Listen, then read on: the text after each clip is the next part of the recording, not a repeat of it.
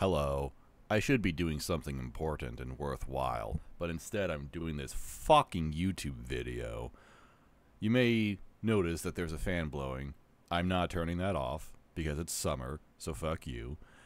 This is a tier list of our anime's collective top 100, supposedly. I've seen a lot of my friends do this tier list to say, hey, here's how my taste compares to the lay Reddit taste, so I guess I'm going to do that as well, because I'm bored. So, yeah, is this really 100? I guess it is. I'll just kind of quickly go through as many of these as I can. I already see a couple that I'm just like, I'm going to preemptively add a new row.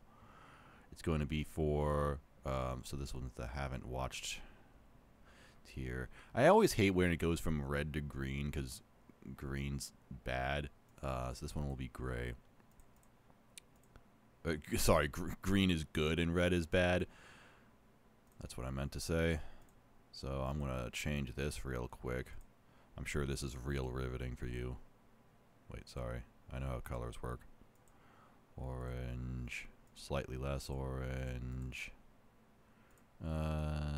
Yellow. Yellow's actually my favorite color. Did you know that? That's why my online persona is Fennekin. Okay, that's better. And I don't think I need to explain how tiers work. S is good, D is bad, and they're a range.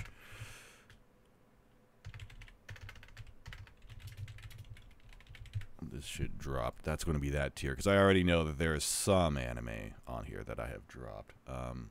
Actually, I should say... you know what, I'll come to that if I see anything. I kind of thought of a different scenario, but we'll just see how this goes. Alright, so the first one is Vinland Saga. It looks like specifically Vinland Saga Season 2, but for all of these, unless... Okay. So I'm seeing like one K-On! I'm seeing one Monogatari. Is there a different Monogatari installment on here? Because that'll determine whether or not this is going by overall series. And I think that is what it is. So I'm assuming that's how this works. So this isn't Vinland Saga Season 2. It is all of Vinland Saga. That's what I'm getting from this. Vinland Saga is really good. I have seen both seasons. Season 2 was like the only anime I actually watched to completion in 2023. So there's that. It was really, really enjoyable. I'm not like super in love with this franchise, but I do really appreciate it. It's a very, very well written and very unique story with how the main character is less directly involved with the things that are going on in this story than I think most protagonists would. Instead, he has a very unique placement in the world where a lot of things do just kind of happen around him, and he finds himself involved with a lot of it. But the way he's able to, the way these things shape him as a person, and the way he's able to, hopefully, as he wants, change the world as a result of it, is very, very fun to see. So I'm gonna say Vinland Saga is an A. This is a good series. Not one of my favorites. S tier would be for actual favorites, but very, very good. On the other hand, Kaguya-sama, that's an absolute favorite. If you know me, you know I'm all about Kaguya-sama. Chika Fujiwara is one of my favorite characters of all time. Although Yu Ishigami would also be one of my favorite characters. They'd all be some of my favorite characters of all time. Even some of the characters that aren't so important, like Maki, who was introduced in Season 3. Absolutely phenomenal side character. Kaguya is a series that I have given a 10 out of 10 to in every installment. All 3 seasons of it, I have rated a perfect 10 out of 10, which I have not done for anything except for Steins Gate. That's the only thing with multiple installments that I've ever given a 10 out of 10 to. And this doesn't even apply to anime specifically. It applies to video games, music, movies. Nothing in my life has multiple 10 out of 10s except for Kaguya-sama and except for Steins Gate, and there's a bit of an exception for that, which I'll get into when we get to Steins Gate, because I know that's definitely on here. But yeah, Kaguya-sama, it is just as perfect as a series can get, in my opinion. I haven't seen the movie yet, and I haven't read the manga, so I don't entirely know how it finishes, but I'm still really, I gotta watch that movie. I actually can't believe I haven't done that. The movie just kind of came out over. Oh, I remember why. I hadn't seen season 3 yet when the movie came out into theaters, so that's why I missed it. Oh well. And then we get to Neon Genesis Evangelion.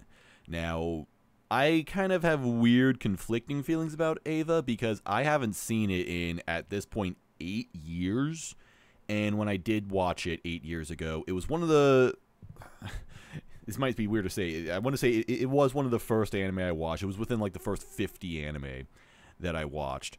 And I didn't like it too much. I felt like I got it. Like it wasn't necessarily that it was confusing to me. I just didn't particularly like the way it was telling its story. I didn't really connect with much of the characters. And I definitely didn't like the way it ended, either with the TV show or end of Eva. It was just like too abstract for me to really appreciate. That being said, I also understand that this is a bad opinion, and that's why I said that I've watched this one time 8 years ago. It has always been on my mind that I need to revisit Eva.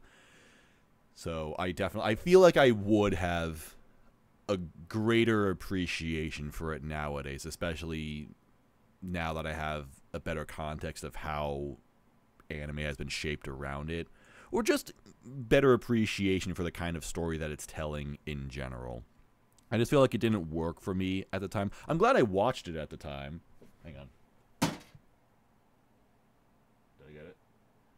I've got some big-ass fucking flies flying around in my room because it's summer and that's what happens. So there was one that landed on my computer and I slapped it. I don't know what happened to it, though. I don't see it. I didn't draw blood, so I guess it got away. That's unfortunate. That's embarrassing on my part. So anyway, Eva, I'm going to put it in C tier. I know people are going to hate me for that, but again, outdated opinion. Maybe one day it'll change. I just have to find time to sit down with Eva. And by the way, this is just Eva and end of Eva for me. I have not seen the rebuilds. That was kind of a condition for me, is that I said that I was going to watch the rebuilds when they finally did 4.0 or whatever the fuck it was going to be called, and that's actually out now, and I still haven't done the rebuilds. And I said that I'm only going to watch the rebuilds after I watch the original series again. I don't want to. Oh, there it is. All right, got it that time. Fuck you, buddy. So yeah, that's why I haven't gotten back around to Eva or watched the rebuilds. Alright, Jujutsu Kaisen. I've only watched Jujutsu Kaisen while intoxicated on some kind of substances, and I've enjoyed it in the moment. I also can't remember anything about it. I cannot tell you a single thing that happens in Jujutsu Kaisen. And the couple of times that I have watched it sober, I've always been like, yeah, it's an action series. I really do not have any strong feelings about it. I'm kind of not sure why people get so worked up over it nowadays. And now I know some manga spoilers, so that's funny to me. I'm going to put it in B tier. It is enjoyable. Yeah, I have nothing against it, if nothing else. So that's always how I felt about Jujutsu Kaisen. This series has existed, and I've been passive towards it. Like, all right, good for you guys. That's nice. Happy for you.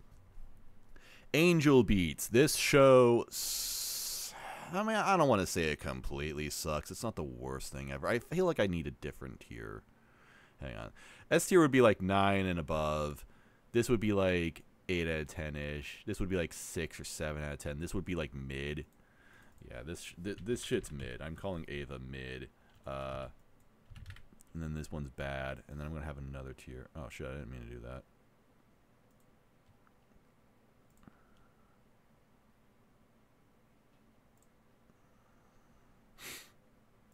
Hang on. Oh, damn it. Messed it up again. How do buttons work? I'm so stupid. Sorry, I just woke up. That's not the best excuse, but that is the excuse I'm giving for this. Terrible performance right here. I'll just say terrible for now. I'll probably rename this later, just to be funnier. And then change the color on this. Alright. Yeah, so Angel Beats goes in the bad tier. I made a new tier for Angel Beats. I don't like this series at all. I absolutely hate Key and Jun Maeda, his way of writing stories with the ridiculous zany humor, but then then it tries to hit you with these super emotional moments, and it does not work at all. The clash of these two tones does not work for me whatsoever. I'll admit that it can be funny. I do remember Angel Beats having some banger jokes, like the rocket chair. Everyone remembers that. That was fine. But the story in general, it was interesting. I don't want to say what it is in case you haven't seen Angel Beats, because there's kind of a twist to the whole plot, and it's fun, I guess. I didn't completely hate this series, which is why I avoided putting this in the last tier. That's why I made a new tier so that this wouldn't go in the last tier, because I don't hate it that much. It's just really definitely not for me. But also, I would say one of the better examples of Key and Jun Maeda's writing style, because there are a lot worse examples of it. So yeah, just not the worst thing in the world. That's about as much as I can say about it. This looks like Yu Yu Hakusho. I actually technically have seen Yu Yu Hakusho, some of it, many years ago as a kid when it was on TV. I definitely can't tell you anything about it nowadays, though. And Horimiya's on here. Really, Horimiya's a top 100 anime.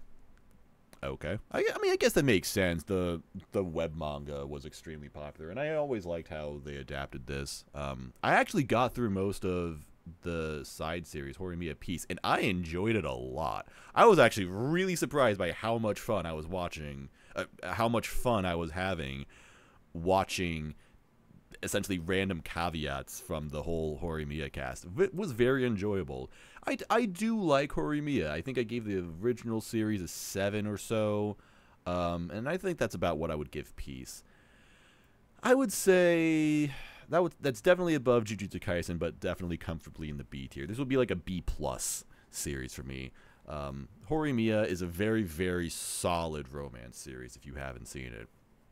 Nothing like too crazy about it. It's almost like it's good because it doesn't have a lot of extra bells and whistles, and it just has very, very strong characters and very strong relationship progression in really, really realistic ways. So that's pretty cool. Then Kill La Kill. Kill La Kill is one of the first anime I watched when I actually started getting into it right after high school, which was 10 years ago. It just randomly occurred to me earlier today that I have been out of high school for 10 years, which means it's been about 10 years since I've seen a Kill La Kill.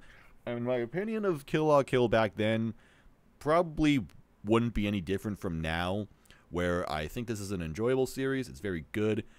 It has that Gainax Imaishi staple of being a plot that's kind of dumb, honestly, but the way it executes itself, the way it delivers on that plot, it's so well done that you just kind of get caught up in the whole thing, and you just kind of get beaten into admitting how great it is.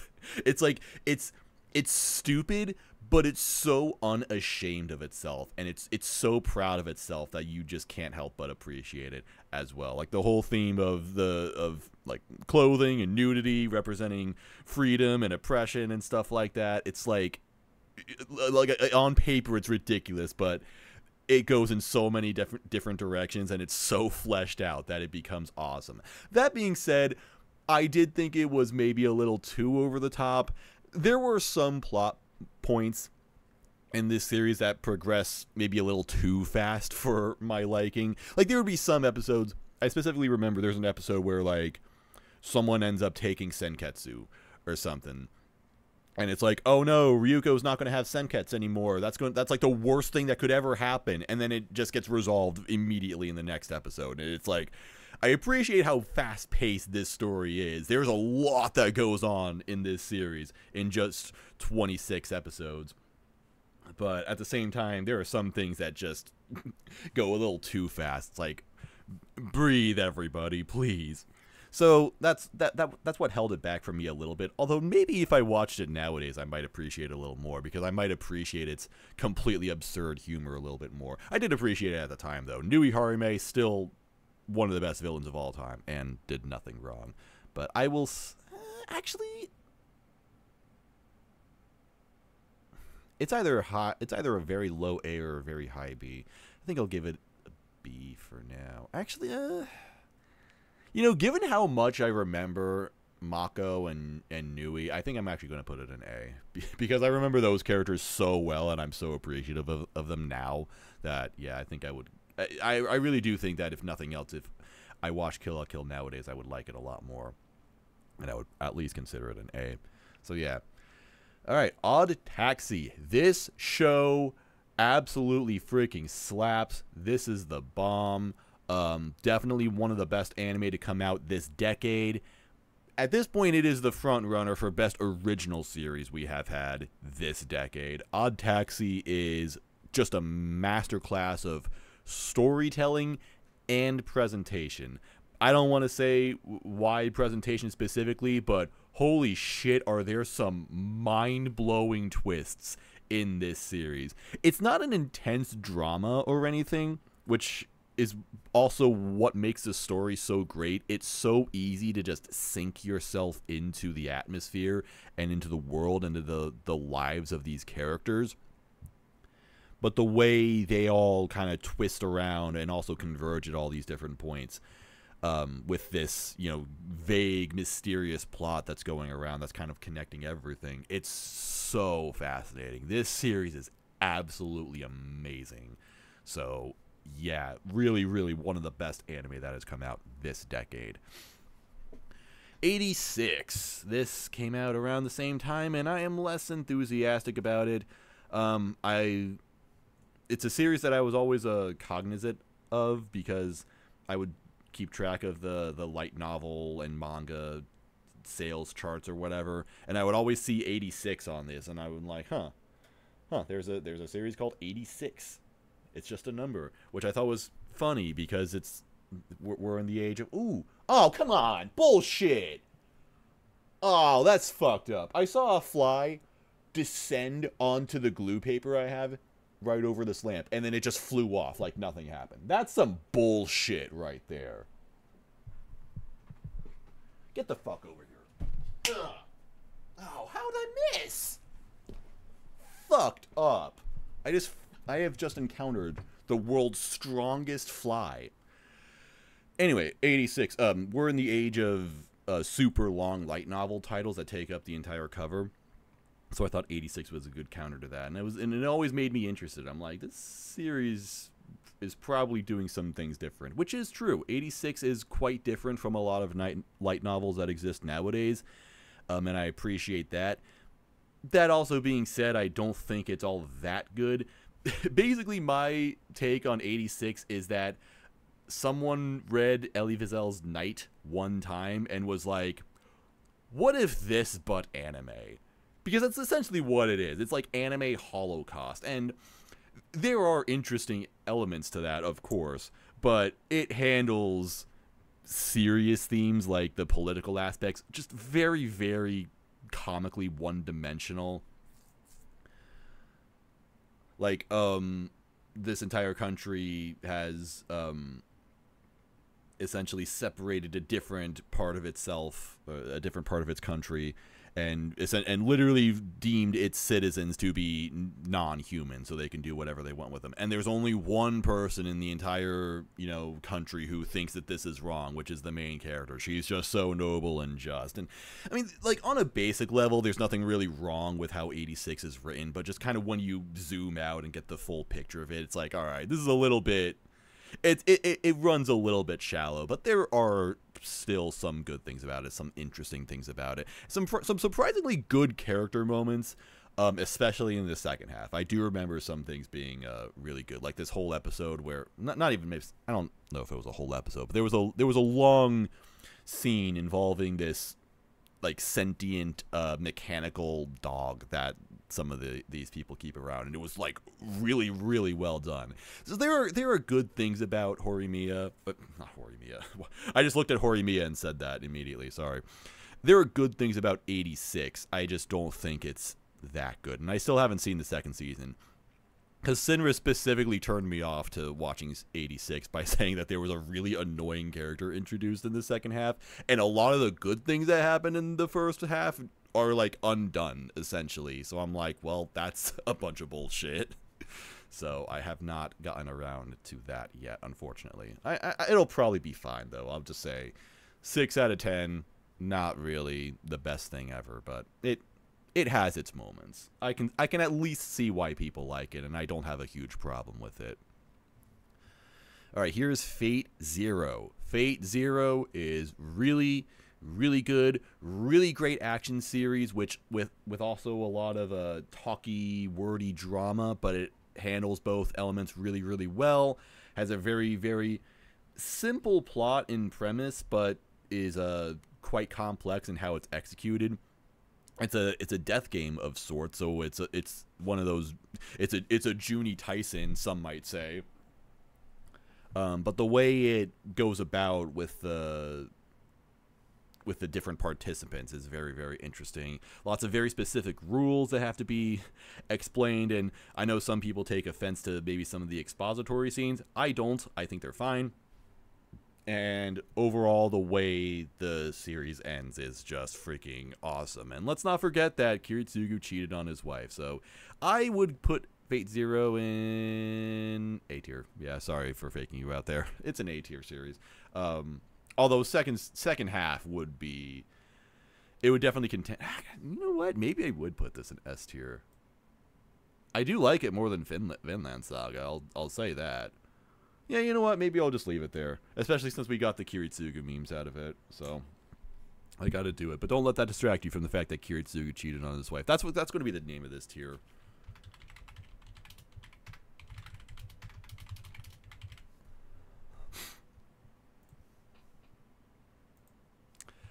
Alright, Mushoku Tensei. I have talked about Mushoku Tensei a lot in my different outlets, either on this channel, on the Tokyo Podfathers, on Twitter. I fucking hate this series.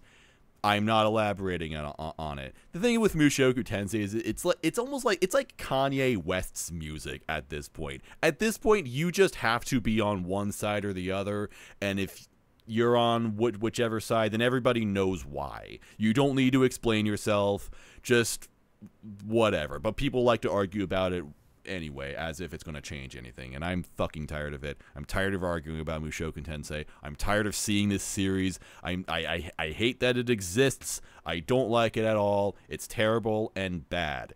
Fuck you if you like Mushoku Tensei. I don't give a shit. This is Berserk. This is, I'm going to say haven't watched, which is technically true. I have not seen Berserk. I have read The Golden Age of Berserk. It is very good. But that's about it. Oregairu. I've only seen the first season of Oregairu. I kind of don't want to watch any more of it because I did not like the first season whatsoever. I was told for years and years that Oregairu would be totally something that I would like. It's something that friends have recommended to me for years, and I watched it eventually specifically for them, and I'm like, this is a bunch of shit that I don't like, actually. I hate the really dumb, tropey characters. I hate how it's trying to be wordy and deep, kind of like Monogatari, but it just feels so shallow. Did not like it at all. I thought it was bad, so no thank you. Summertime Render. Okay, I do need a new tier. Summertime Render I haven't finished. Shit.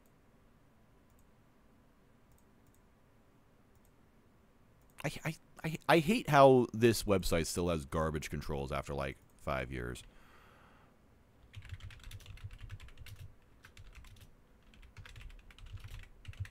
Alright, so I haven't finished Summertime Render. The first episode is absolutely fantastic, and I've just heard nothing but great things about it throughout the entire series. Like, when this was airing, Sinris, on my friend Sinris from the podcast, would be every single week just be like, how is Summertime Render still this good? How does it still have all these crazy plot twists 20 episodes in, when every episode seems to have some kind of interesting plot twist? I seen the first 8 episodes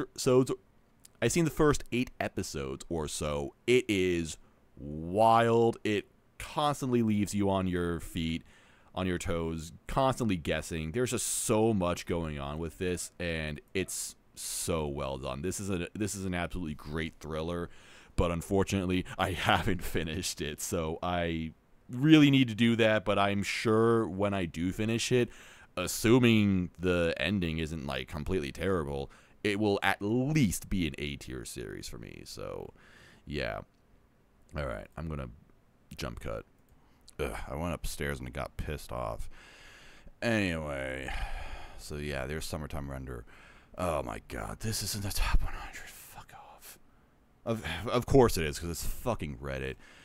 Eminence in Shadow. I have videos on this channel explaining why this shit is the worst fucking thing I've ever seen.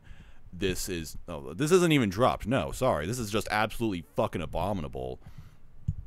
Because I didn't drop it. I watched the entire first season, mostly against my will. Well, no, it wasn't against my will. I just had an axe to grind, and I just felt like I needed to get it out there. But god, it's a terrible series. Again, I have videos on this channel. If you want to know why, just look them up. They're not hard to find. And for some reason, this is the one thing that I've gotten the most disagreements on. I don't see why people like this so much. I don't see why people have a problem with what I have to say about it, if nothing else. Because I'm right, and everyone else is wrong. That's how I feel about it. That's legitimately how I feel about this. I'm right, and everyone else is wrong. Spy X Family. I haven't finished this, actually. Although, maybe I'll just put it in B tier, kind of like 86. Because Spy X Family is fine. Yeah, I'll put it there. Actually, wait a minute. What am I talking about? I've seen most of the first 2 seasons. Oh, wait, there's a 3rd season now. Whatever. Anyway, the thing with Spy X Family is that it has a very, very good premise. I just think that it repeats itself maybe a little too much. There are quite a few episodes where nothing really progresses in terms of the story. Because there is a story in this series, and I think that's important. Just kind of a lot of like wasteful bits, like a lot of skits or half episodes where it can be fun to watch, but it doesn't do anything to actually develop the characters. So that's always been my thing with Spy X Family. But on the surface, it's still a fun series. It's still a very well presented series. So I have nothing really against it. It's just not quite as good as I have wanted it to be at times. That time I got reincarnated as a slime. That's next up. Reincarnated as a Slime is a very, very good series. I have enjoyed it quite a bit over the years. I haven't seen, although I'm very far behind it now. I'm only halfway through the 2nd season. But it's a series that, when it first came out, I almost watched it just like absent-mindedly, because I was thinking, I don't want to think about anything. I just want to watch something just for the sake of watching it, for no other reason. And I just want to... I just wanted to have a turn your brain off experience. But then what I realized is that this is actually a very well thought out series with very, very enjoyable characters. And despite how silly the premise might seem at first glance, it's actually quite clever. So this ended up being way more enjoyable than I expected, and that's always how it's been. Every single time I come to Reincarnated as a Slime, I'm thinking, I'll just watch a couple episodes and not think about it. And then I end up watching 5 episodes, think, wow, that was really good. That was a great anime that I just watched. So I'll put it in B tier, although it could actually go up to A tier.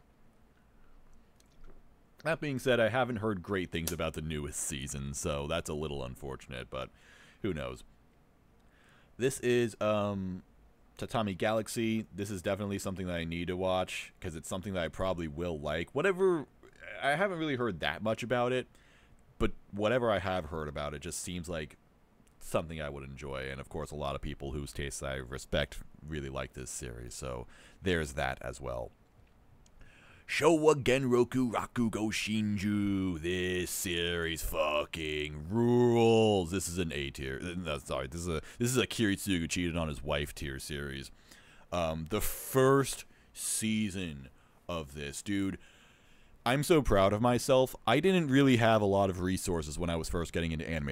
I was on my anime list, of course, and the only way I was determining how to which seasonals I was going to watch in winter 2016 was just my anime list score. So I noticed this one had a somewhat higher score than most other things, so I just watched it without anyone recommending it to me or anything, and I realized I was in for a really, really special series. I absolutely adored that first episode, and that entire first season I still believe to be truly perfect. 10 out of 10 story writing. It is so freaking good. The second season, I don't think is quite so airtight and perfect. And the overall series, as a result, I think, falls apart a little bit towards the end. The second season has some plot threads that are just kind of like there. They don't really get explained. It tries to deepen itself, but not with a whole lot of meaning, if that makes any sense. It probably doesn't. I'm trying to just explain this real quickly.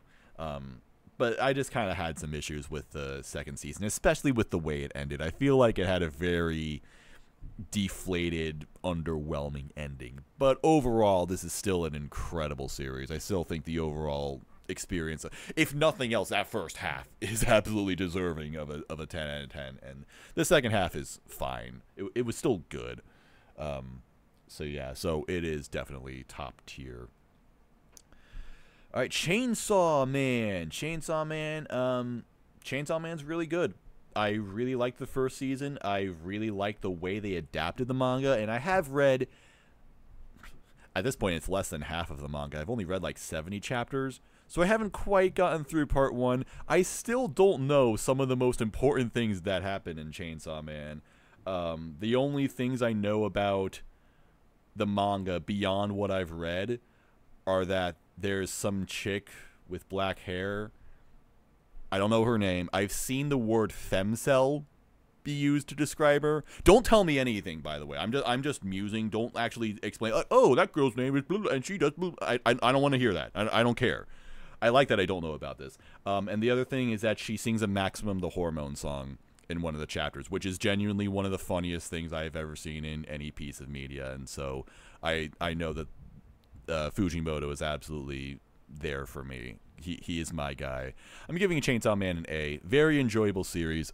Back to the anime. I love the way it was adapted. I love the way it looks. I love the way they really made an effort to flesh out the atmosphere and the characters, slow down the pacing. Very, very bold move to do that, since Chainsaw Man is so chaotic and fast-paced as a manga. But I thought they absolutely nailed it. I really like it a lot. The different EDs they had for every episode was super great. Yeah, just a really, really terrific anime presentation overall. Like, I've genuinely said that this might be the highest quality TV anime I have ever seen. So yeah. Oh, and some of the characters are fun. Denji's a pretty alright MC, but Power is my girl. I fucking love Power. So yeah. Cyberpunk Edgerunners is this next one. I watched that last year, and it was a hell of a time. I loved it. It is 10 episodes of crazy, hectic, extremely violent action. It's Trigger going all out on their nonsense. Trigger calling back to their violent days at Gainax. Oftentimes, like, this is such a violent and graphic series, but I absolutely loved that. I said that when watching this anime, I said that one of my favorite things in anime is when they use extreme violence as a joke. And that is absolutely what Cyberpunk is. Like, it can be a very dark series. It can be a very dramatic and hard to watch series, but at the same time, there's that grittiness that also comes around to being a joke. and I love that about it as well. So the classic case of how a series can disengage its audience by still just being itself. Yeah, really great themes as well. Great story overall. Good character development. Yeah, well, actually, I didn't love the characters for the most part. A lot of the characters were just there, except for Rebecca. Rebecca is not only a fun gremlin character, but they did the best thing ever. Whoever was responsible for this is the smartest person in the entire world, where they got Tomoso Kuroyawa to voice Rebecca, who's the voice of like Kumiko and Phos. So she's known for having this very natural sounding voice, and now she gets to voice some evil fucking maniac who's just shooting people and swearing at them constantly, and it was the most hilarious thing ever. So she absolutely made the show for me. But there are a lot of other great things about it as well. So yeah, A tier for sure. This is top 100. Recency bias much. Lycoris Recoil. I've described this as the ideal summer blockbuster anime. The perfect 7 out of 10. This is a series that is quite good. It has a lot of good things about it. It's not the most inventive series or anything. It's not going to blow you away, but there's also not a whole lot that's seriously wrong with it. The plot works for what it is. If you dig into it, then you realize, okay, this doesn't make a whole lot of sense. I've done an entire podcast about this on Topod. But I like that it presents itself with a lot of heart. It's a very well-made anime.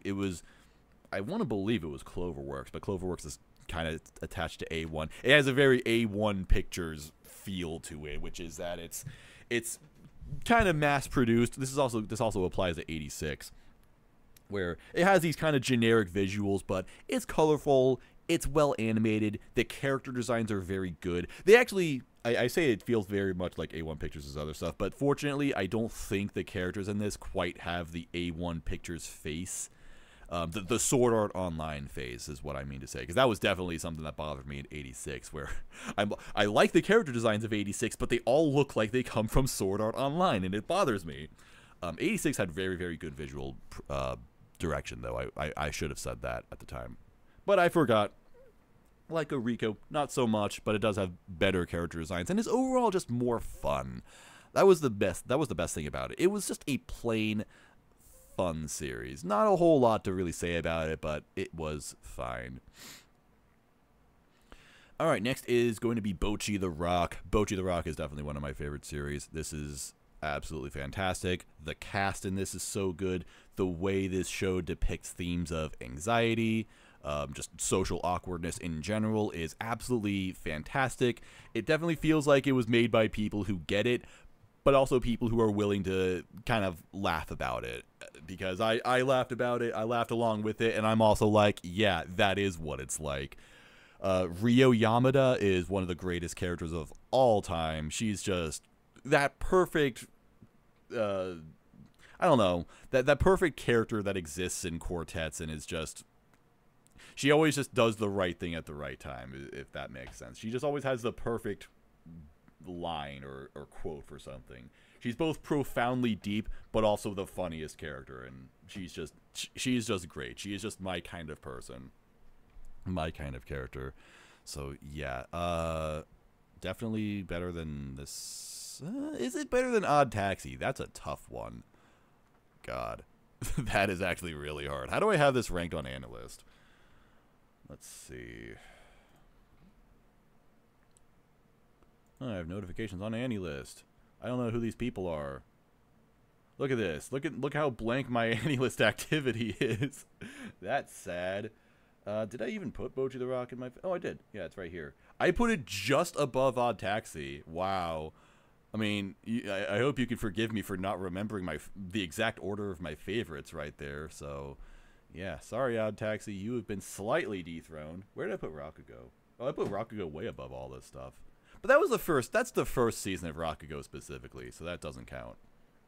Alright, next up is Steins Gate, and all of you guys have to move over, because Steins Gate is the absolute best anime of all time. It is the most perfect anime of all time. Mayuri Shina is literally my wife. Yeah, 10 out of 10, masterpiece. Do I have to say anything else? This also includes Steins Gate Zero. Now, I'll admit, Steins Gate Zero does not have a perfect plot like the first season does, like the original series does. But I've always said that if nothing else, Steins Gate Zero doesn't really take anything away from the original. I don't think it does anything to harm the original. It deepens it, if nothing else.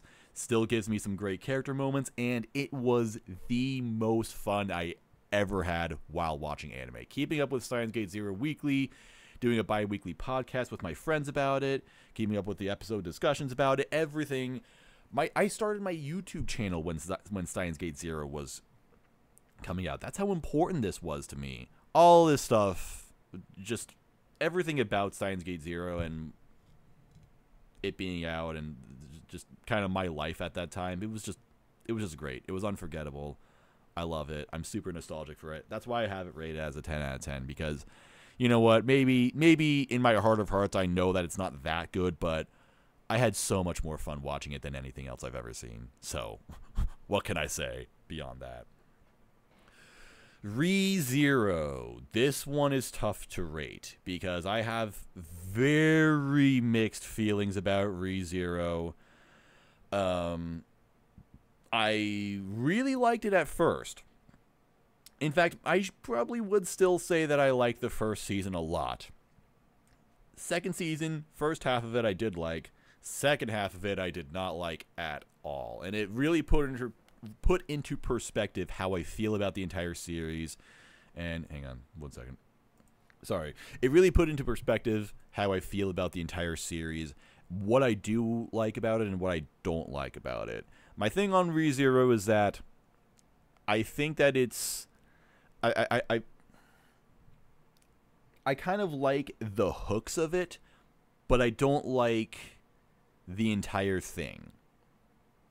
That probably doesn't really explain anything. But basically, my take on ReZero, and this is something I've been both flamed for and also have been told that it's the most perfect and accurate opinion of ReZero ever. My opinion of it is that I think it's really interesting when Subaru is dying.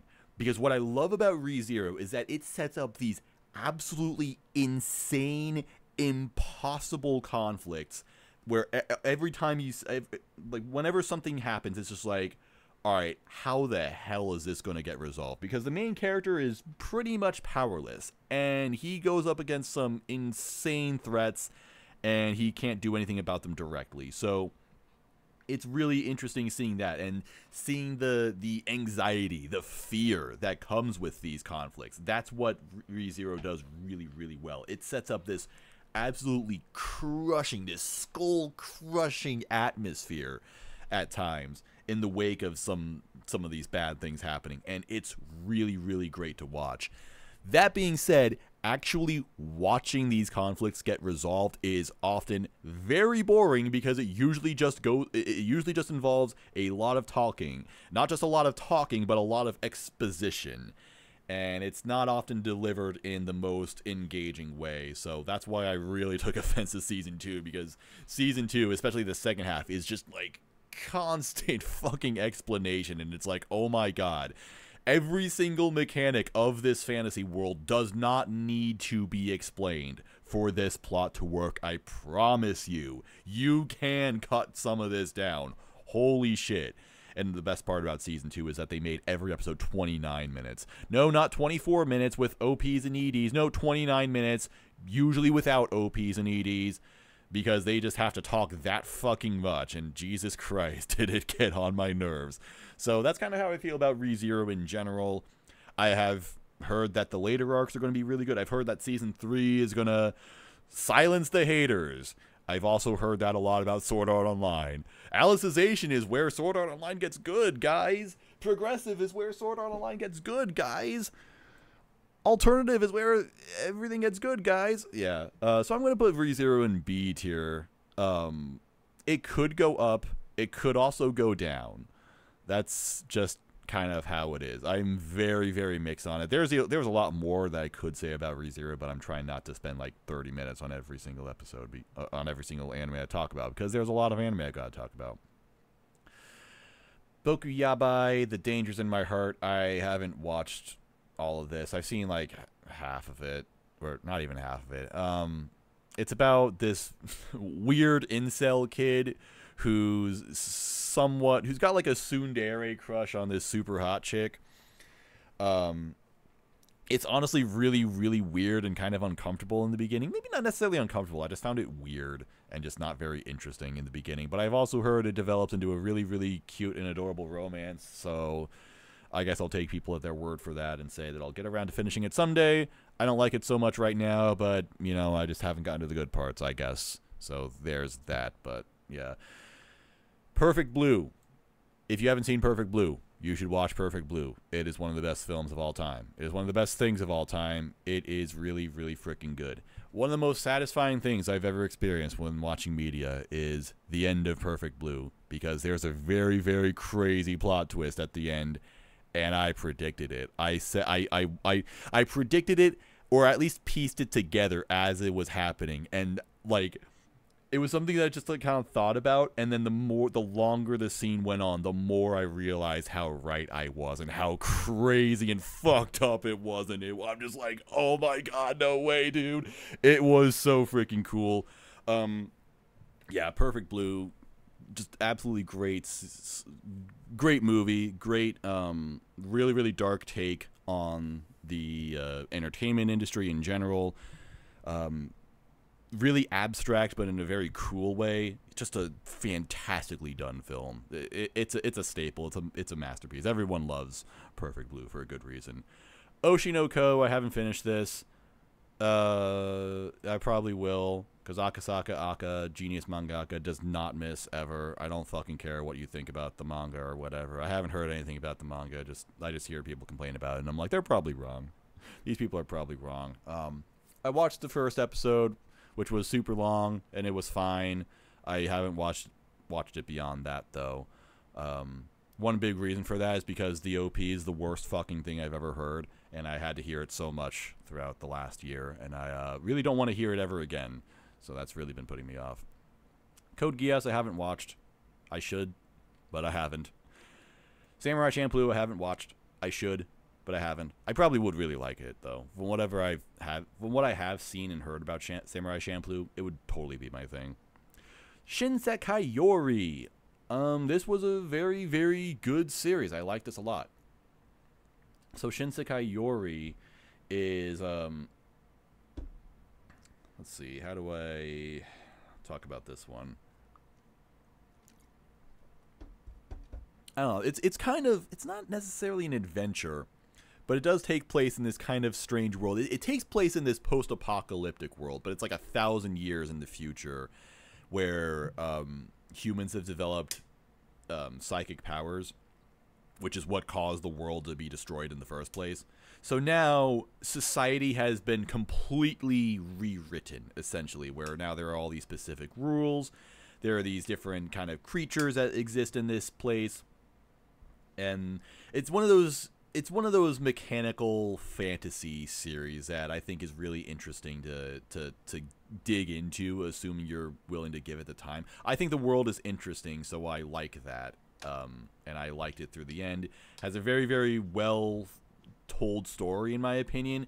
One that's very mysterious, but what I really like about it is that the mysteries don't linger for too long. Like, they'll introduce a mystery, they'll introduce something vague, but within a couple episodes they'll explain it. So it's not like you're going the entire series where some plot twist gets revealed and they're like, oh, remember this vague thing from like 20 episodes ago that you forgot by now? So it's actually pretty easy to follow along with, but it is very complex and still pulls off some crazy surprises, especially at the end. So, yeah, it's a very, very good series, I think. I actually watched all of this in one sitting. I actually think this is the series that I think this is the fastest I've ever watched a 24-episode series. Because I watched all this basically in one sitting.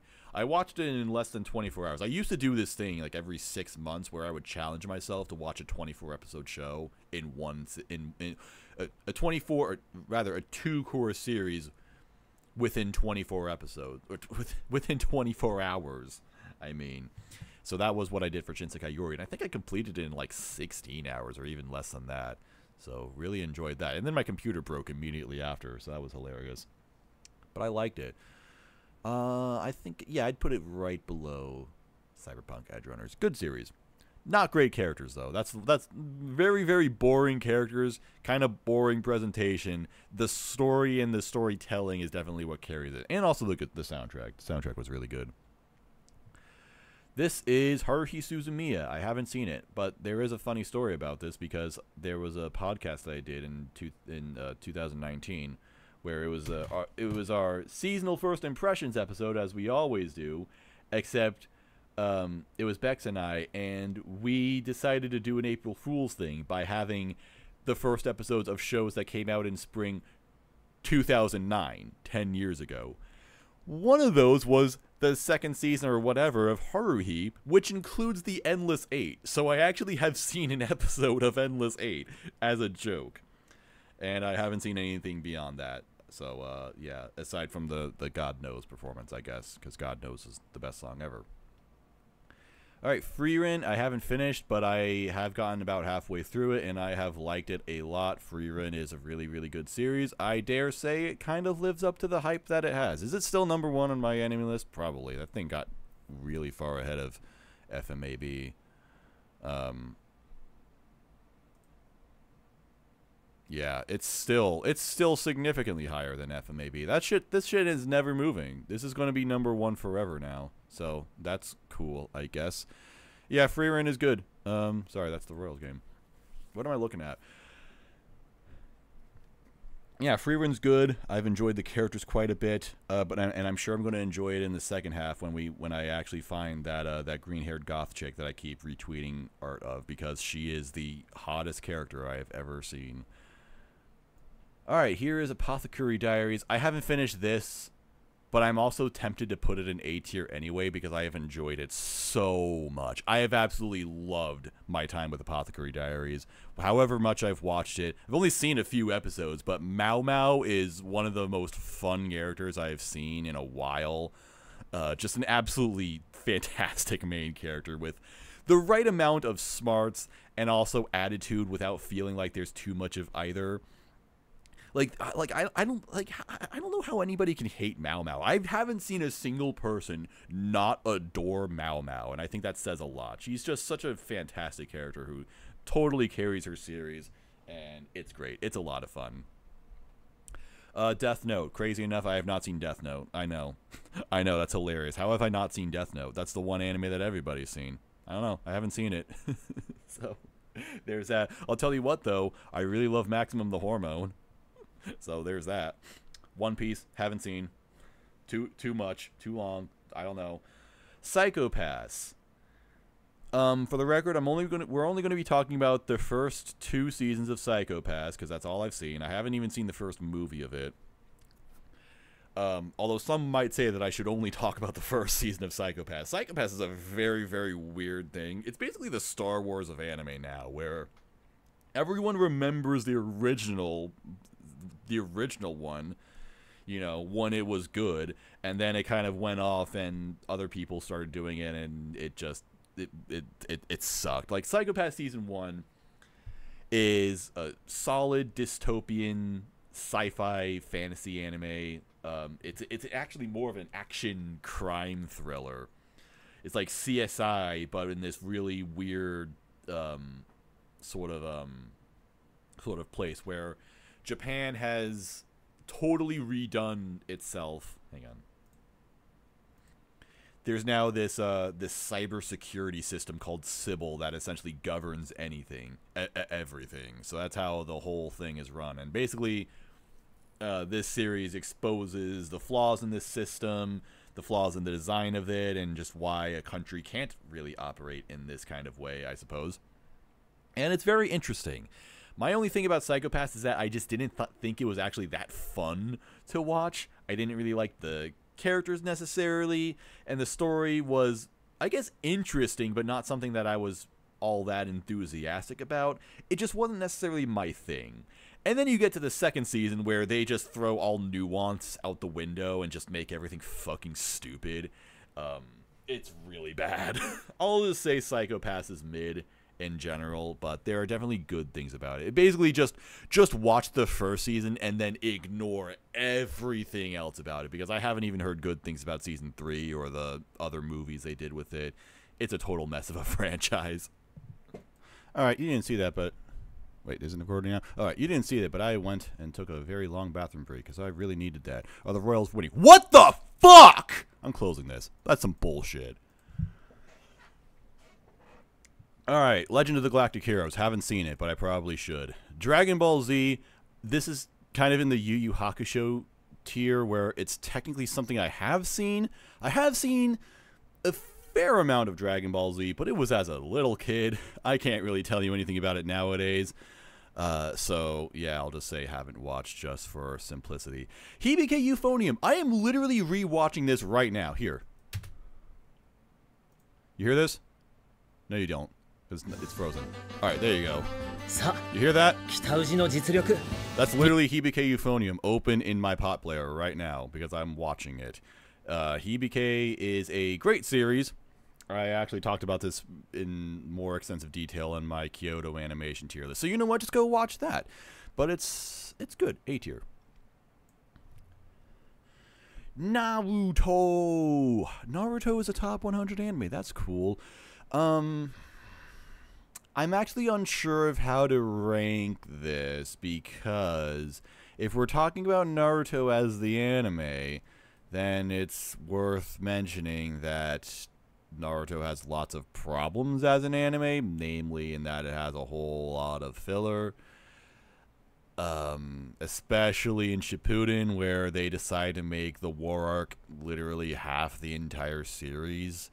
I'm not entirely sure why they did that. I haven't actually technically finished Shippuden because I just gave up at some point. I'm like the manga was already over, so I'm like, I don't need this anymore. I don't need to pretend to care about this anymore.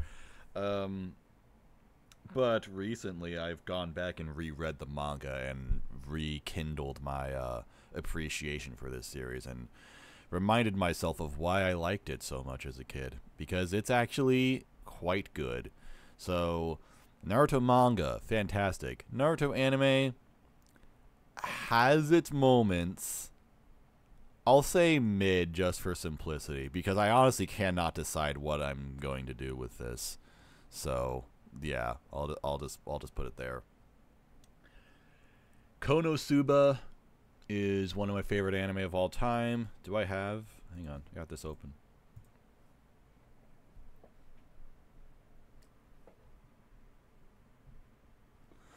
So, that's Konosuba for you.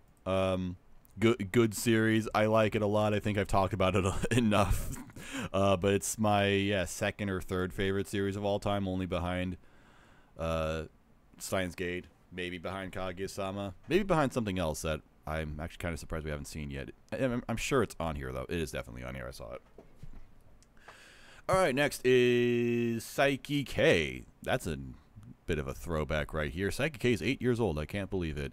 I still haven't seen it. I saw half of it, though, and I liked it.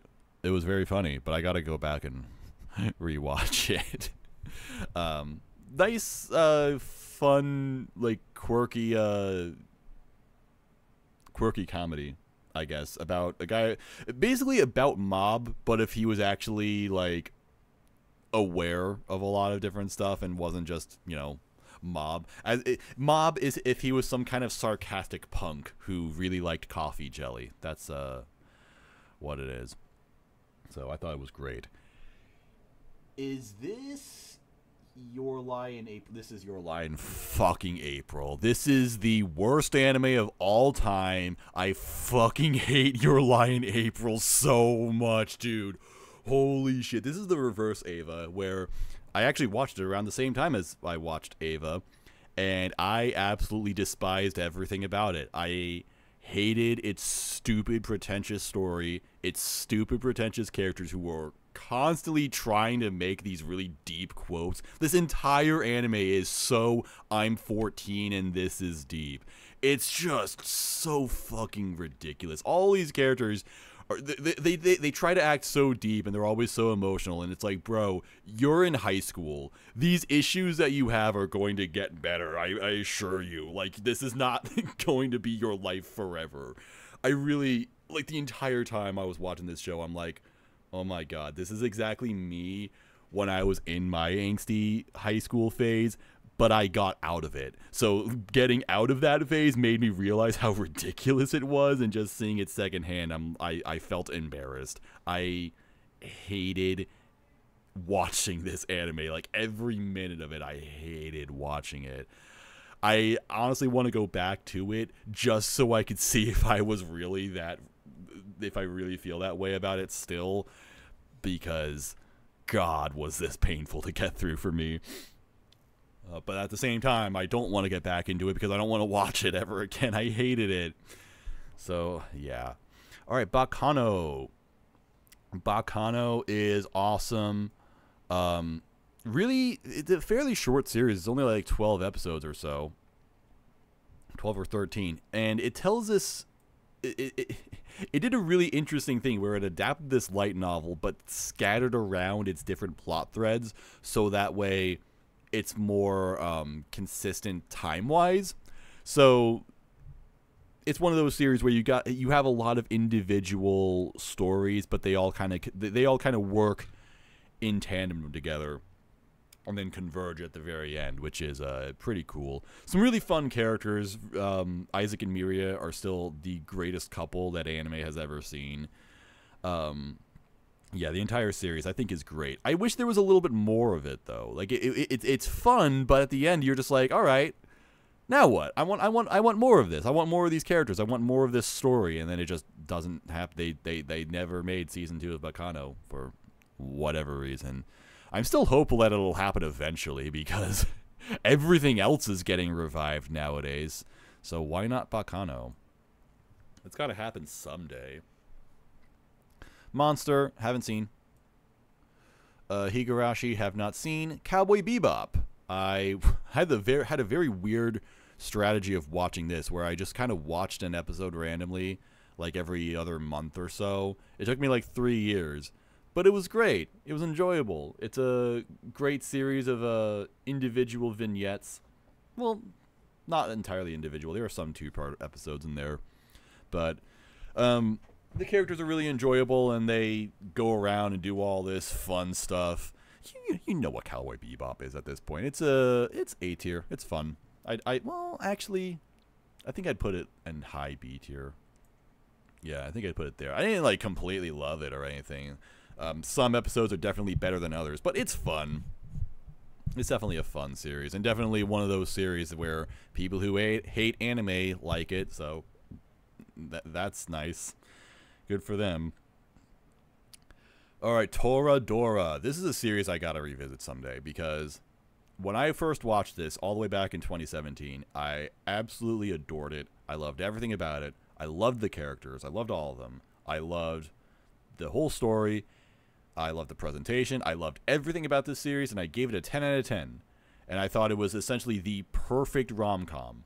And nowadays I see a lot of slander about Toradora, and I'm like, I think these people might be wrong about it. I should really revisit it, though, with the more detailed experience that I have with anime in general. Kind of seeing how Toradora perfected a lot of rom-com's most basic tropes, and kind of seeing them done worse in other shows, it would probably give me a lot more appreciation for Toradora that I didn't quite have when I first watched it, even though I did love it a lot. But yeah, Toradora, S tier. It's fantastic. If you don't like it, you're probably a bad person. Chihaya Furu, have not seen, despite all of my friends literally begging me to for years.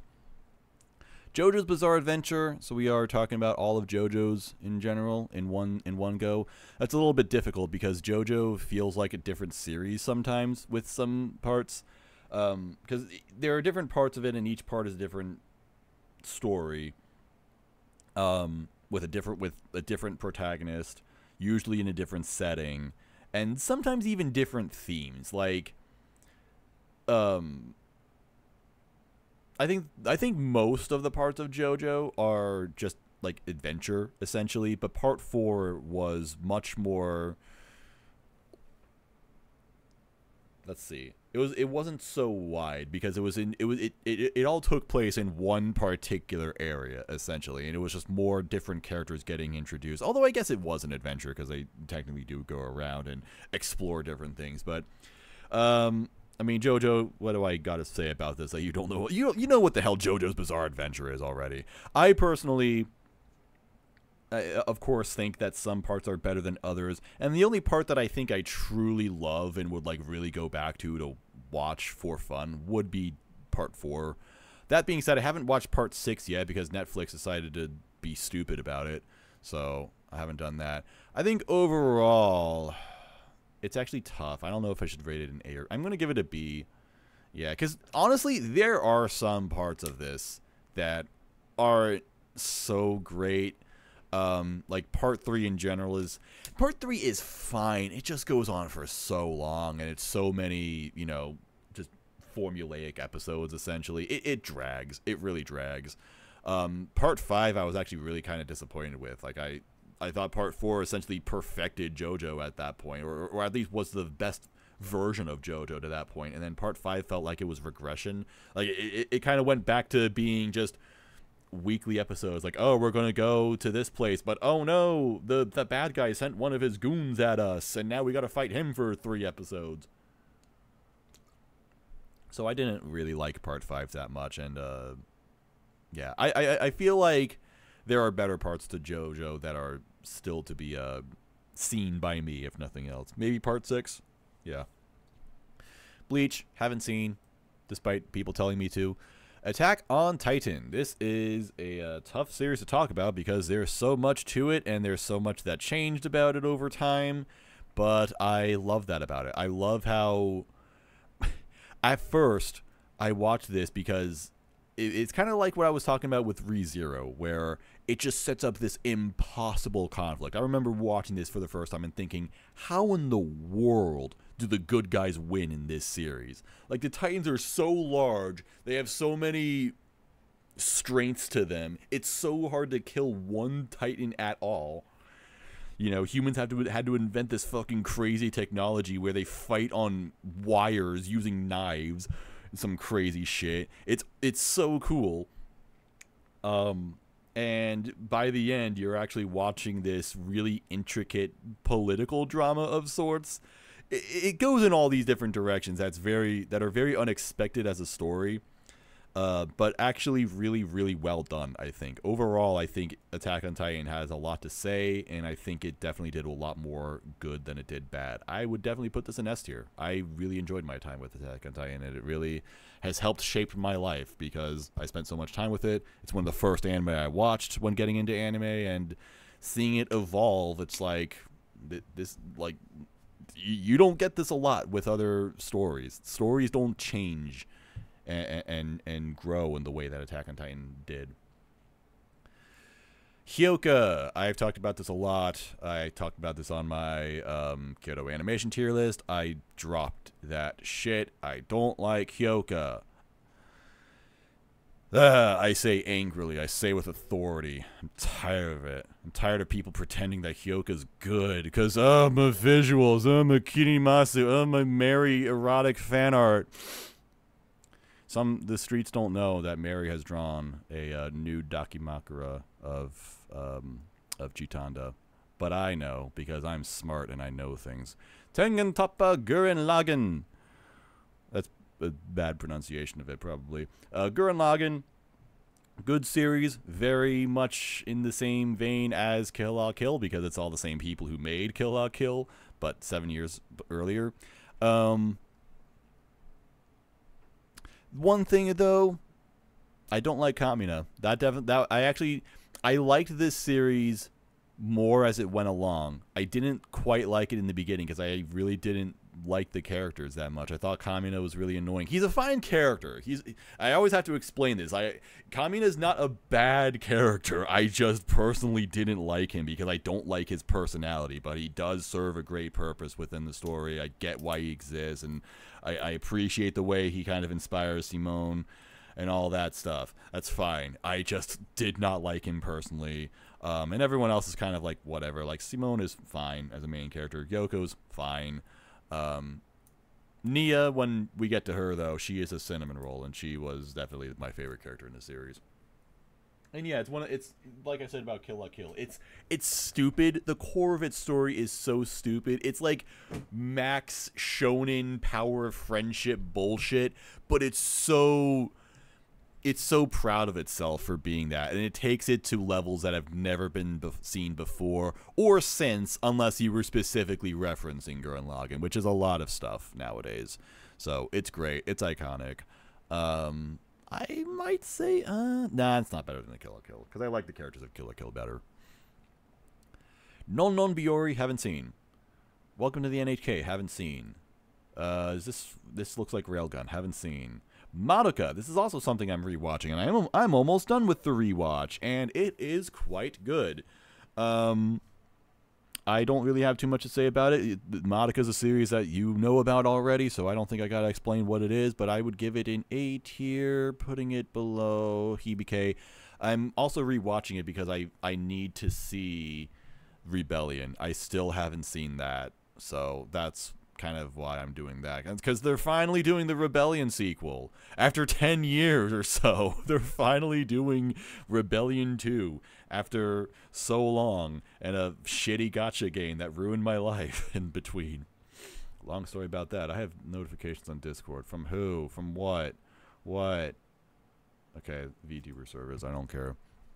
Ping Pong the Animation, great story about having talent and what to do with your life with that talent and stuff like that. It's really good, but my controversial opinion is that I have never liked the visual aesthetic of Ping Pong. It's just, I get it, I kind of appreciate it, but holy shit, does it just look terrible at a lot of the time.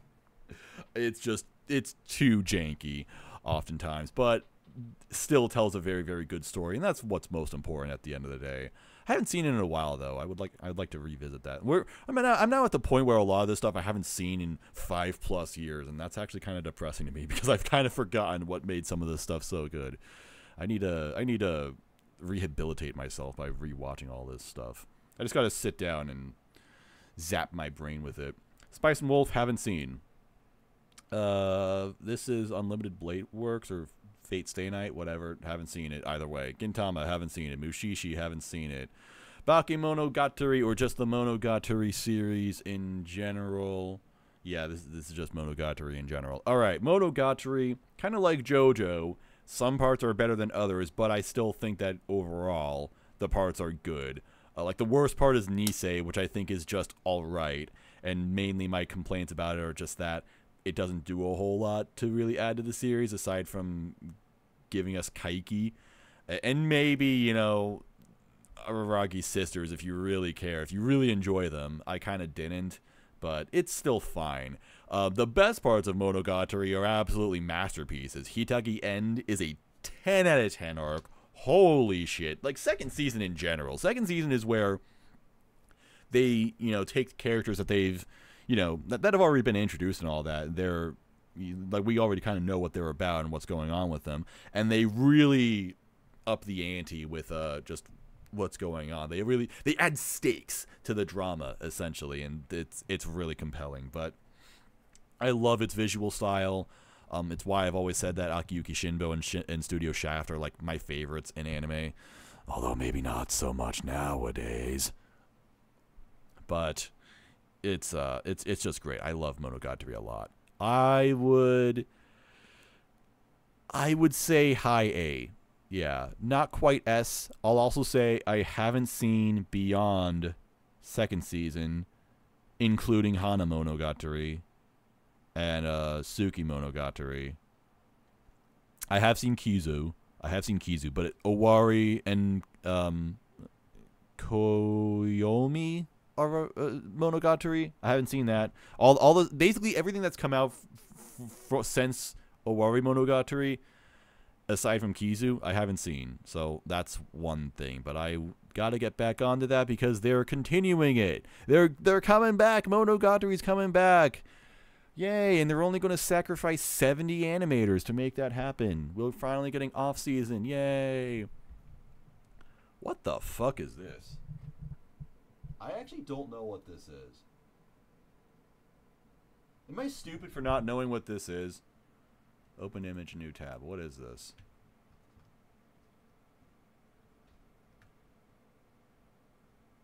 Oh, this is Symphogear. That's what this is. I haven't seen it. I mean, I knew I hadn't seen it either way, but I just wanted to know at least what it was so I could acknowledge it. This is Nichijou. This is a good show. Some might say it's the best show of all time, which I would agree with. No further comments at this time. Assassination Classroom, haven't seen. Full Metal Alchemist, haven't seen, believe it or not. I not only own the first volume of the manga, but also I won an art book of the artist. I forgot her name off the top of my head, I'm sorry. But yeah, I have an art book of Full Metal Alchemist because I won it in our anime contest back in 2018 for making a video. Yeah, so that's something I'm kind of proud of, not gonna lie. This is Wolf Children, haven't seen. Haikyuu, haven't seen, despite all my friends screaming at me to do so for several years. One Punch Man, I have seen. I haven't seen the second season, and the reason for that is because I've read the manga, and my thoughts on it were that the manga really kind of fell off around that time. So it was kind of funny to me when people were freaking out about the staff change in season 2 and how ugly it looked, and I'm like, guys, this part of the manga sucks anyway. This is like the worst story content of the entire series, because what happened is that One Punch Man originated as a webcomic that One just made to fuck around with, but it actually got popular. So he started taking the series a little more seriously, or he started taking the story a little more seriously, and then Murata came along and said, hey, let's make this a real manga. So they did that, and as they went through the manga, they started to expand on the original. So the manga is just an adaptation of the webcomic, but after the what was the guy's name? Boros? The villain from season 1. After that arc, they really started to branch out and do some stuff that the webcomic didn't have. Like the whole giant centipede thing, that wasn't in the webcomic. They added that in the manga, and it was kind of cute at first reading this, but it's like, oh, different stuff is happening. But then it's like, oh my god, this is still going? Is this fucking arc ever going to end? This isn't the whole martial arts thing, not that interesting, not that funny, kind of a waste of time.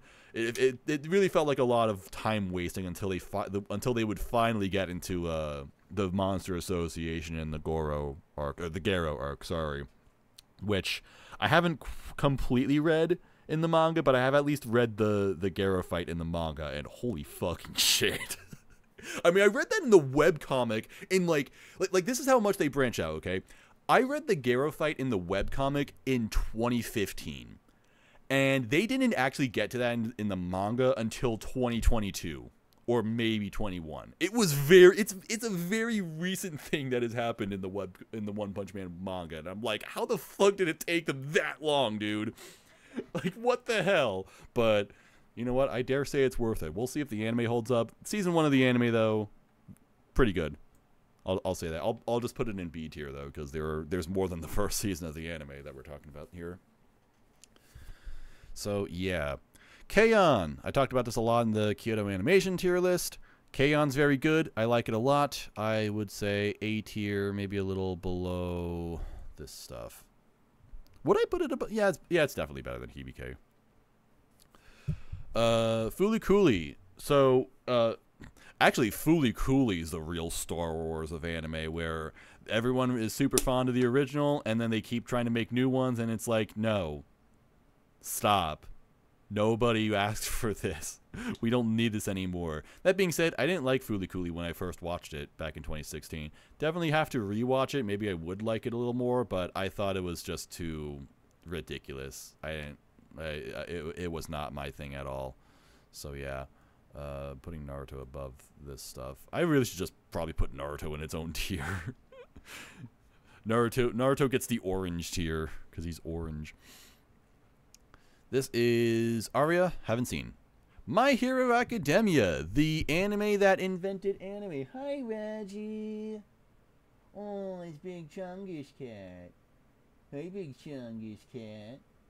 Sorry, I'm distracted by my super funny looking cat, who's very, very cute.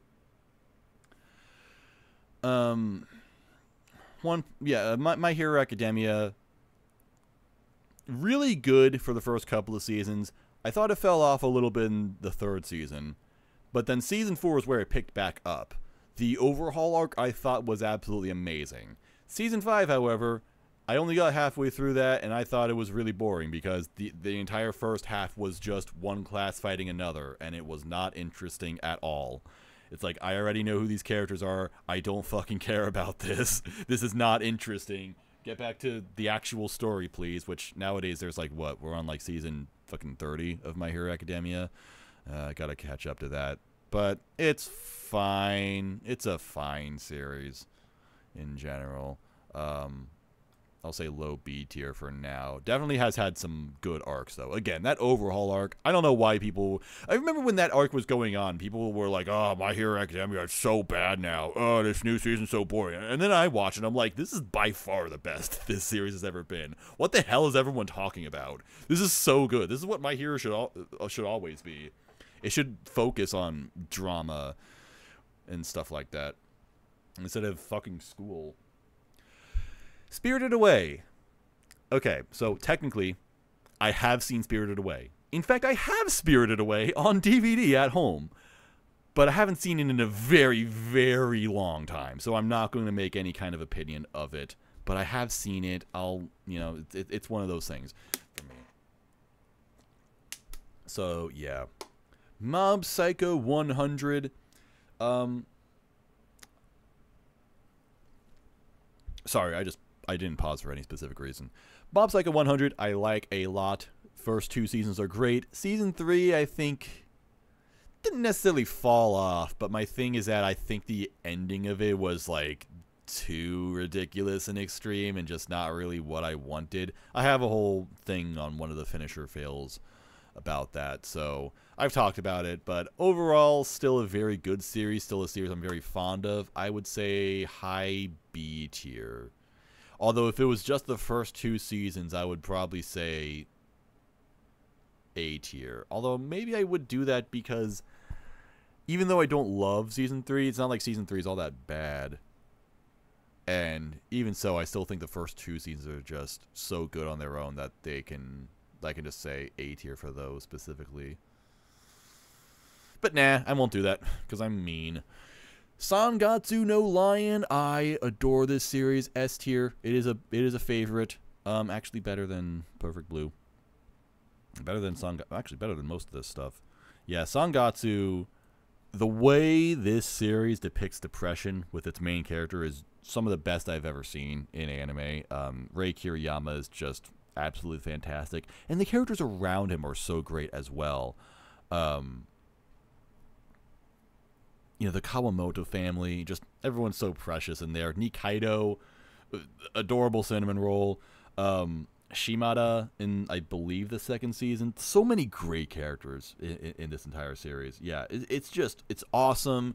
Has that kind of it has that Monogatarian Shaft abstraction to its visuals, but also presents itself with a much more like scratchy and kind of unpolished style that gives it a lot of character. The way it actually handles tone changes in the anime, the tone changes can be very extreme, but they actually make sense. They actually work, not only for the story, but just in general. So really, really great storytelling in general. I love a lot about Sangatsu. I really hope this series ends up making a comeback someday.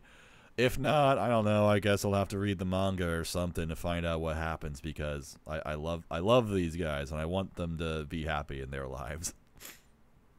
Made in Abyss. This series is so freaking good, dude. Made in Abyss is... Man, Made in Abyss literally saved me from anime burnout one time, because there was a time when I was finishing up some stuff from the previous season, which was Spring 2017, and it was terrible. I watched... what was it? It was Seikai Surukado, which has an infamous story behind it. And then I think it was The King's Avatar, which sucked. and then Clockwork Planet after that, which was fucking abysmal.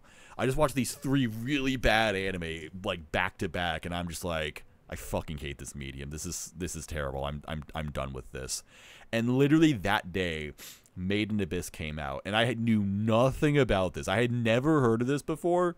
I didn't see anybody talking about it, but I just saw that it was available on like whatever platform it was. And I'm like, you know what? I'm in a pissed off mood, so I'm just going to watch this, and if I don't like it, I'm going to drop it, and I'm not even going to mark it as dropped on my anime list. I'm not even going to acknowledge that it exists. So take that. And that first episode was unbelievable. Just one of the best first episodes I've ever seen in anything. I'm like, never mind, anime's the coolest thing ever. This is the best thing I've ever seen. What the hell is this? Where did this come from? And then after a while, it blew up and became the most popular series. Well, not the most popular series ever, but yeah, people really like it now. And still, I absolutely love what Made in Abyss does. The settings, the mechanics of that setting, the characters are really fun. It's beautiful, both visually and musically. Everything about it is great. I loved that first season a whole lot. I have such strong memories with it. And then when season 2 finally came around, like, I was almost afraid because I'm just like, where does this series even go? And also there was the movie in between, which, you know, I also saw, and I liked that a lot. But then season 2, I was almost afraid. I'm just like, I wonder if I'm still going to like Made in Abyss as much as I did, 5 years ago when the first season came out. And it got even better in this second season. I thought season 2 introduced an awesome setting that was kind of its own thing with its own rules, but also had so much at stake. It was just so great, dude. Like, season 2 of Made in Abyss is absolutely peak fiction. It's such a great series, dude. Now I'm even more afraid of like what's going to happen, because it's like, where's the series go from there? But not the first time I've asked that about Made in Abyss. The correct answer is nowhere, because the guy doesn't work on that manga ever. Unfortunately. Yeah, but it's fun. Hi, Reggie. Hi, Reggie Rabbit. He's a oh, it's red, and look at this cat. Look at this cat. He's a big Chungus cat. That's what he is. He's a big Chungus cat.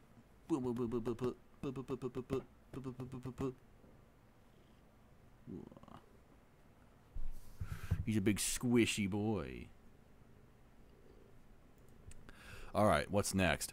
Kimi no Nawa, Your Name, the #1 anime of all time at one point when it came out, and people were freaking out because it broke the record for highest grossing anime film before it even reached the States.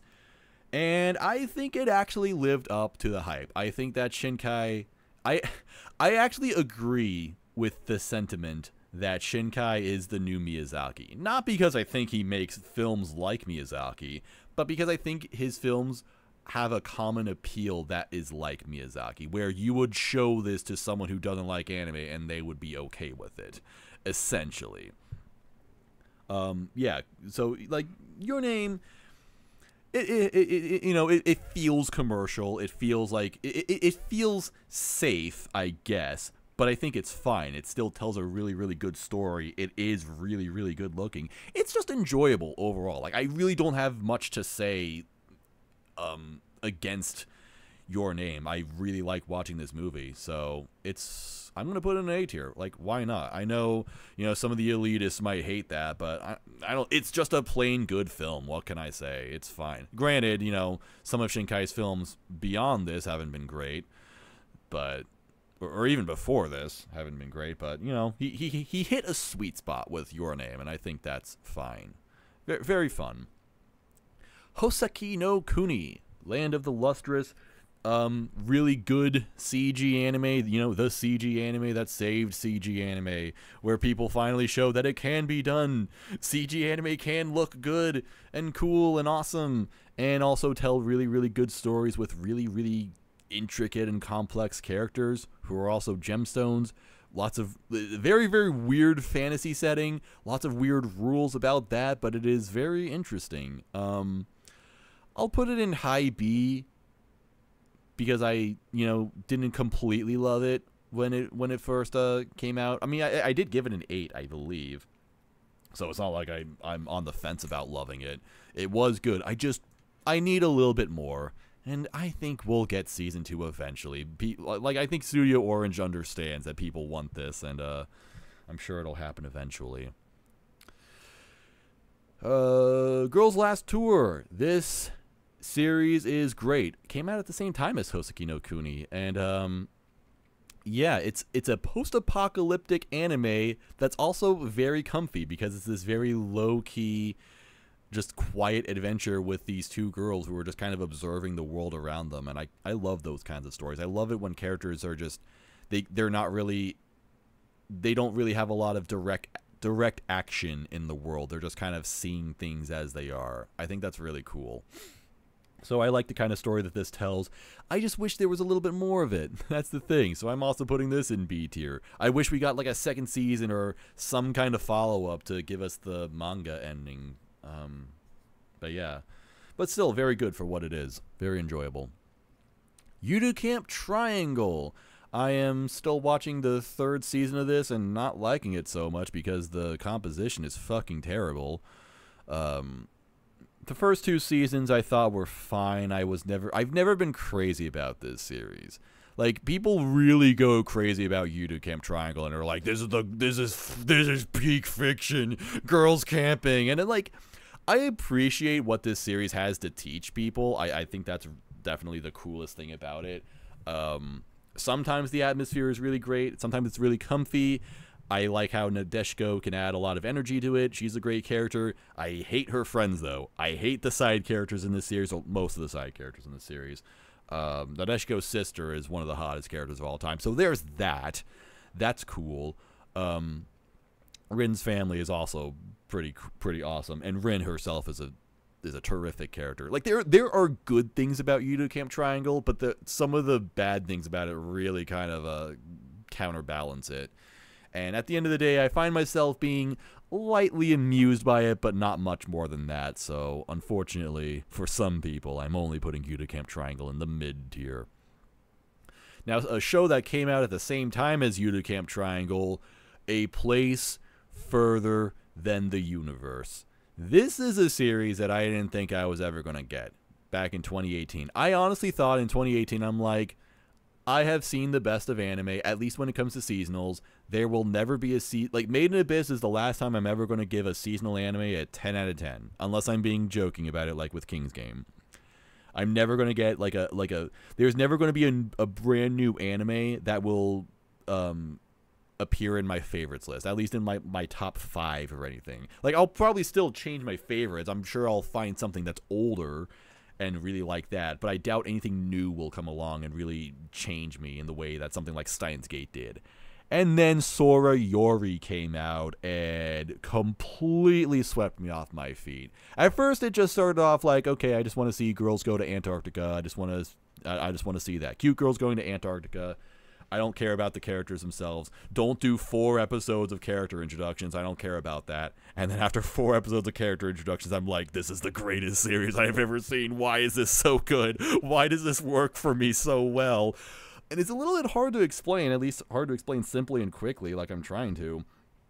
I don't know, dude. Just I just thought the character writing was absolutely sublime. It was literally perfect. I thought individually they had great personalities, but the way they deepened, the way they developed was terrific. Extremely relatable. Hinata Miyake is literally me.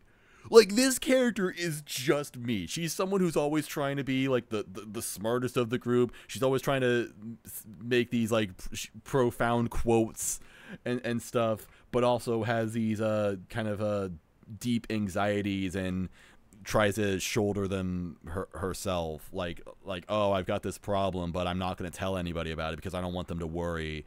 And then I hate that they find out and then ask me about it. It's like stuff like that. Like, oh, I've got a problem with people, but I'm not going to say it to them directly. Instead, I'm just going to go off to the side and fucking break shit. Like, that's literally just me, dude. Like, some of the bad habits that this character has are me. I'm like, I can't believe this is in an anime. I can't believe this is so relatable. Just everything about Sorayori I thought was amazing. Truly one of the best anime I've ever seen. To this day, still like number 2 or number 3 on my all-time list. So yeah, it's just fantastic. It's so freaking good. Serial Experiments Lane, haven't seen, but I should. Liz and the Bluebird is here, which I don't understand because this is part of... Why is this on here? It's literally part of Hibike Euphonium. I don't agree with this. I mean, I get it. It's a side story. It's kind of a different thing. But, like, I feel like that's kind of a slippery slope where if you're gonna exclude Liz and the Bluebird because it's, I guess, different from the rest of the story, wouldn't you do that for some other series like Ava? Like, why not separate the Ava rebuilds?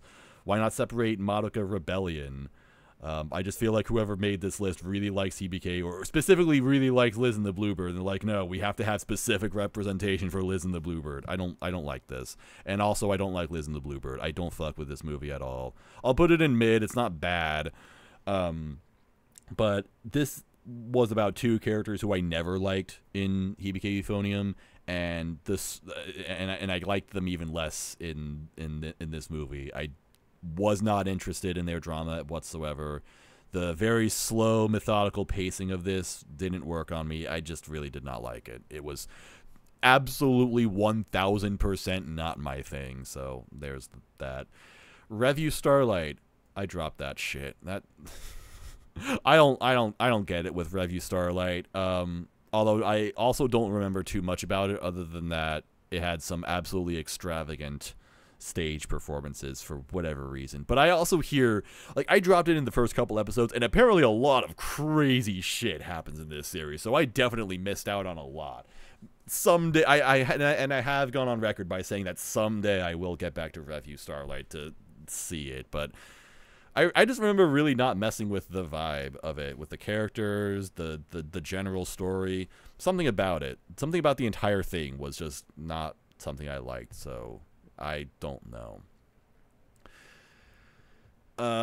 Bunny Girl Senpai. Rascal does not dream of Bunny Girl Senpai, the anime series with the stupidest titles ever. We're now getting Knapsack Girl or whatever. Who the like? I can't be seen watching this stuff because I can't, like, tell people that's what it is. Oh yeah, I'm watching Rascal Does Not Dream of Bunny Girl Senpai. I would get that is the definition of something that gets you shoved into a locker when you're in school. Good thing I'm not in that anymore, but I am the one doing the shoving. I'm breaking into your high school and finding you and shoving you into a locker if I find out that you're watching Bunny Girl Senpai. Anyway, this shit dropped. I dropped this shit in like 10 minutes. This was so stupid. I just didn't like this show whatsoever. I'm like, okay, it's another Monogatari knockoff where it's got these characters who are trying to be really deep and intellectual but also really witty, and none of it's working on me. I don't like it, not for me. And then suddenly it became like the most popular series ever. I'm like, what the fuck is wrong with all of you guys? So maybe someday I will watch it out of spite, but that time has not come because I don't want to watch it at all. Wait. Full Metal Alchemist Brotherhood is on here, even though Full Metal Alchemist 2003 is on here. I guess that one's actually... I guess this is a little more forgivable, but still a little bit weird that they did that. Grand Blue is on here. I'm surprised that Grand Blue is on here, because everyone hates the Grand Blue adaptation. This is a pleasant surprise, because I actually like Grand Blue. And yes, Grand Blue anime is not very good. It does not adapt the manga all that well, but a 5 out of 10 adaptation of Grand Blue is still a 9 out of 10 anime because it is really that good. Grand Blue is my favorite manga of all time, and I still revisit occasionally. I haven't caught up to it in a long time, but I still sometimes go back to older chapters and I just laugh my ass off. I don't know how to explain it because comedy is just one of those things where you either get it or you don't. and that's all I can really say about Grand Blue. Either you get the jokes and they land and you think they're hilarious, or you just think it's stupid. Which, I mean, it is stupid. Like, it is juvenile, but it's great. I don't know what else to say beyond that. So, Grand Blue, very good. Clannad, this shit dropped. Fuck Clannad. Fuck Key. Fuck Jun Maeda. Not as a person, just as a creator. I just don't like his stuff. He's not a bad person or anything, alright? I have to elaborate on that because then because I say like, oh yeah, fuck you, Jun Maeda, and then people are like, Jun Maeda's depressed. You shouldn't say that about him. I'm like, guys, I'm just saying I don't like his stuff. I don't think he deserves to die or anything. Like, holy shit, it's not that deep. Violet Evergarden. I've talked about this on the Kyoto Animation tier list. So briefly, basically, I kind of got taken by the hype with Violet Evergarden. Rather, the hype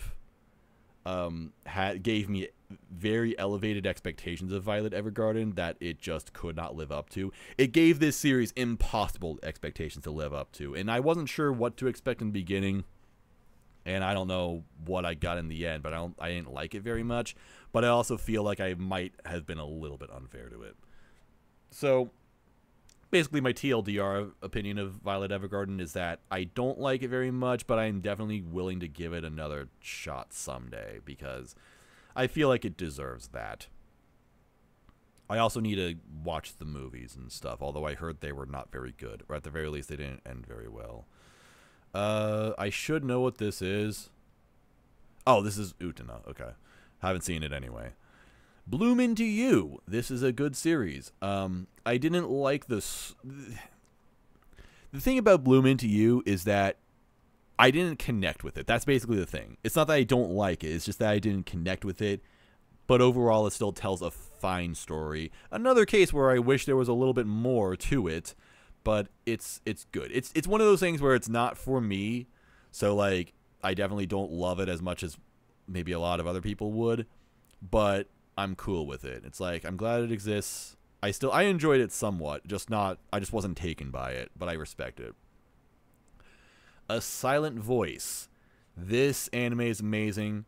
Also on the Kyoto Animation tier list. Have you noticed that there are a lot of Kyoto Animation shows on here, or productions on here?